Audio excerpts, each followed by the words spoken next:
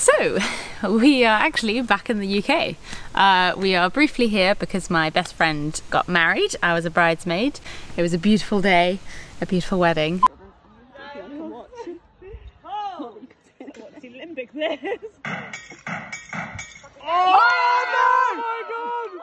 Tie break! And then whilst we were here, then we took the chance to go visit our families, and also we went to see some friends in London as well. Watched a lot of the Euros football, and incredibly, I managed to get a ticket to the final thanks to my Italian friend Alvise.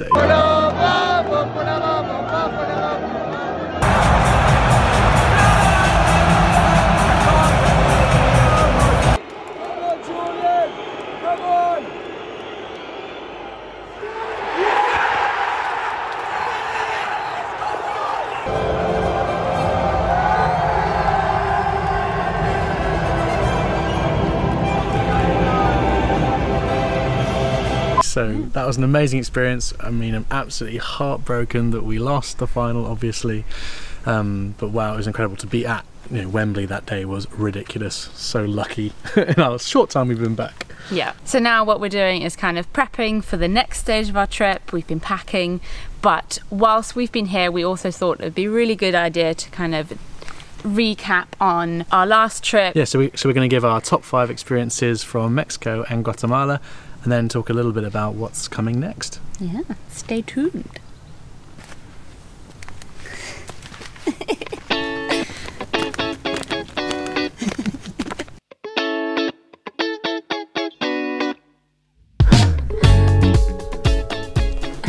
Okay, first of all, Mexico, starting from 5th to 1st. Our 5th favourite experience is the food in Tulum. So whether it's the cheaper eats you can get at Taqueria Honorio, which we absolutely love for breakfast, and then the more expensive places near the beach, and obviously we did a whole video about our favourite food in Tulum. Ukami, the place that did both Japanese and Mexican fusion, I still think about that sushi every single day. It was so good. Yeah. But yeah, the food in Tulum in particular was a real highlight for us. 4th place is one of my favourite things that we did was the Cajunlich ruins. So we saw a huge amount of Mayan ruins when we were in Yucatan, but I think the Cajunlich ones were our favourite. They were in the jungle, had this real kind of Jungle Book vibe to it. We had such a good tour there, learnt so many things, so that's definitely well worth a visit. Throughout all of Mexico, and this isn't really a specific place, but I suppose you could pinpoint it to the beaches in Tulum, all the sunrises and sunsets that we saw over time were just amazing, and exactly why you go to those type of places. I think there was that one beach sunrise in particular from one of our first few days there, which was just absolutely glorious. And even when we found that little private piece of beach just to ourselves, it's absolutely awesome. Yep, so worth getting up early for. So second most favourite thing that we did was visit the Shan Khan Reserve down by Tulum, but specifically doing the lazy river in the Muyul Lagoon. That was just so incredible. We were the only people there, and you just float along for like 45 minutes just having a lovely time. Yeah, and also in Shan Khan, that amazing drive we did, which was separated by the sea and the lagoon, is just something that I've not really seen before, so it was really cool. And then number 1, I think our favourite place we visited in, I say Mexico, but specifically the Yucatan region where we were, Bacalar, the incredible Lake of 7 Colours. It really was just the most relaxing place, really good food, amazing. We saw Los Rapidos, that was really cool, and just the general colour and vibe and relaxing nature of where we went. Bacalar, I think, is our favourite place we went to in Mexico so far. I think so. But as we said, we only stuck to the Yucatan area, so there's so much of Mexico that we still need to go and see. Yeah.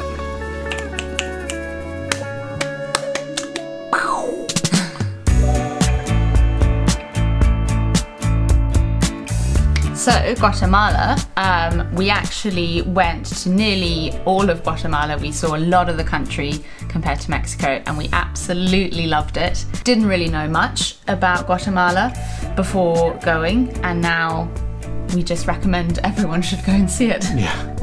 We literally visited everywhere apart from the 2 coasts, so like El Paradon and the beach to the west, and then Rio Dulce and Livingston to the east. I'm sure at some point in our lives we'll go back to Guatemala and see those places too. But absolutely, our top 5 places in Guatemala are as follows. Fifth most favourite place was just simply Antigua, staying in Antigua, eating in Antigua. We basically felt like we were living there because it's quite central, so every time we kind of went to a different area of the country, we would do a pit stop in Antigua. And at the end we had a few days spare and we ended up just staying in Antigua again. So I think we stayed in 5 different hotels in Antigua, so we know it pretty well and we can say that we really did enjoy it. Yeah, incredible with the views of the volcano, amazing food, such diverse cuisine, amazing. Number 4 is the Mayan Kingdom of Tikal, one of our more recent videos. Probably my favourite, or our favourite Mayan site we visited. Not only is it just the beautiful structures and the history to it, which is extraordinary, but the fact there's like 60 kilometres of just pure walking that you can do in the kind of area. It took us about an hour and a bit to get across the park to Temple 4. The views from which are incredible, the sound from the howler monkeys were ridiculous.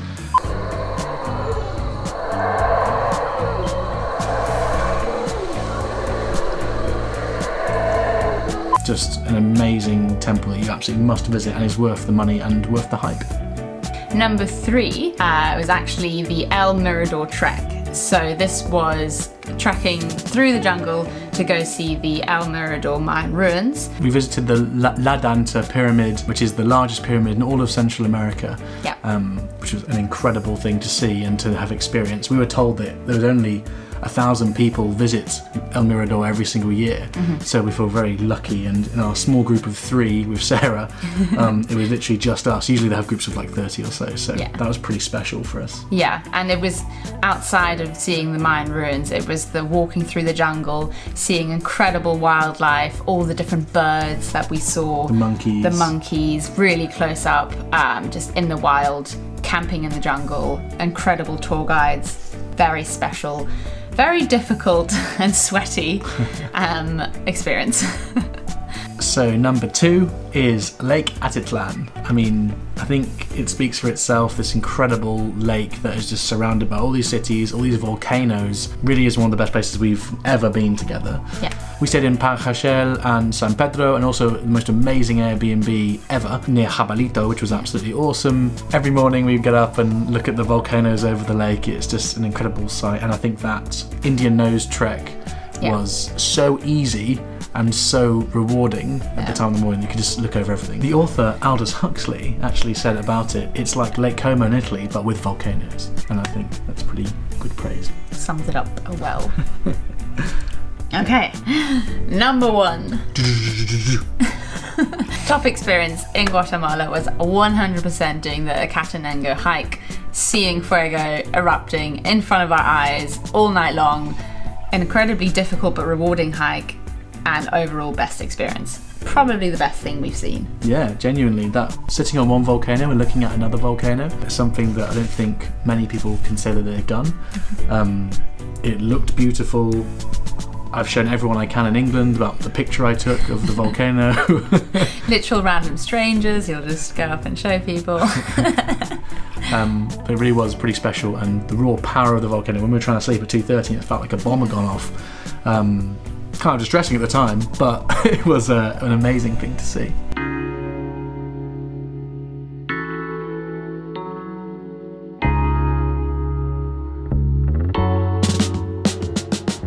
So overall, our entire kind of stage 1 of our world travels in Mexico and Guatemala were absolutely incredible. We had such a fun time and saw amazing things. We are now itching to go off again. We actually got a flight booked very soon. And now we're going to go and start packing. So the time has come to repack. For the next trip, it's going to be quite different. So there's lots of things for me to figure out. I thought there's not much space inside. I'm going to come out here and enjoy the sunshine and try to pack my bag with all the many layers that we need for the next trip.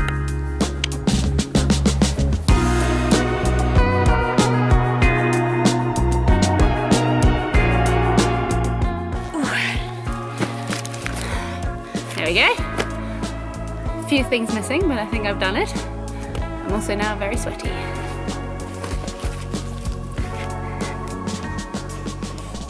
Meanwhile, I am just trying to sort out all of this mess, all of my tech stuff, and repack this. nowhere near as efficiently as Steph has. But one thing I do have to show you is this amazing t-shirt. Our first official, well, unofficial merchandise, thanks to our friends Alex and Frankie, who are literally like our biggest fans, who we saw for dinner in London, and they gave me this as an early birthday present, so shout out to them. You made it into the video, guys.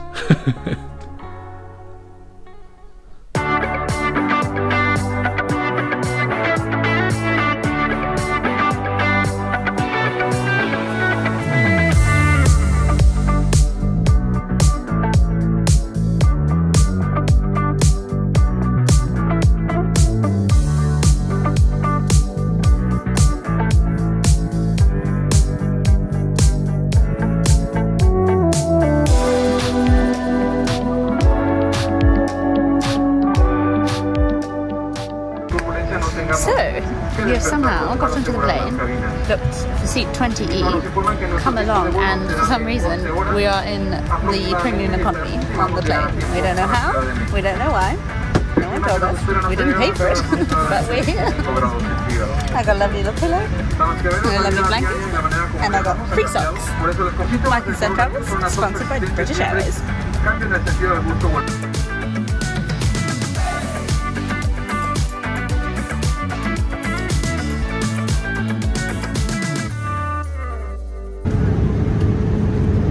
To tell the lovely people of YouTube what we've just heard from our pilot.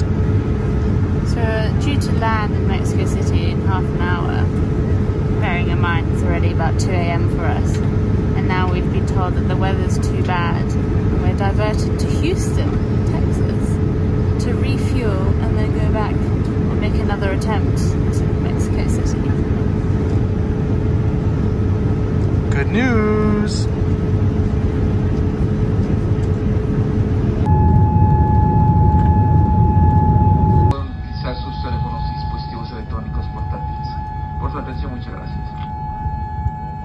So update, we are in Dallas, not Mexico City. It's now approaching 6 AM UK time. We're meant to be there several hours ago. And hopefully we'll be in Mexico soon.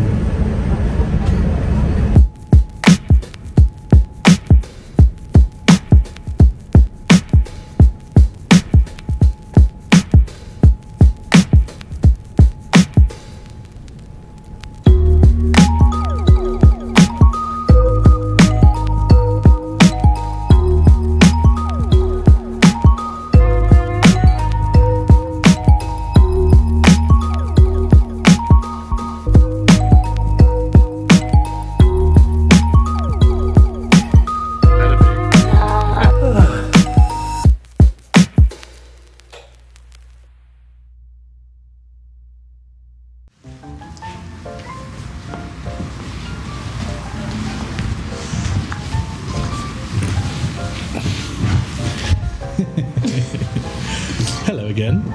Alright.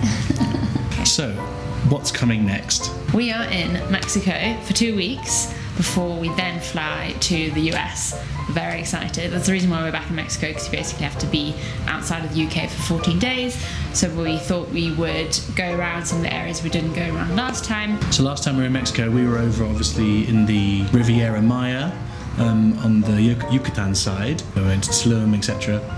This time we're in the capital, Mexico City, and then we're going to hit up Oaxaca and the beachside area of Puerto Escondido, which we're excited to see for the next couple of weeks. Yep. So there's a few videos coming for those, and then to America, hopefully they let us in, where we're going to go to San Francisco, and then from there we're basically going to rent a car and check out as many national parks as we can in California and Utah and wherever else we might be taken on that trip. So we're so excited to have officially started the next leg of our travels, and actually excitingly we have created a joint travel Instagram account so that we stop spamming our personal accounts. Time to plug it. What's it called? How do you follow it?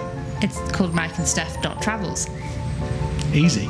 We are going to go explore Mexico City. Let's go. Come on.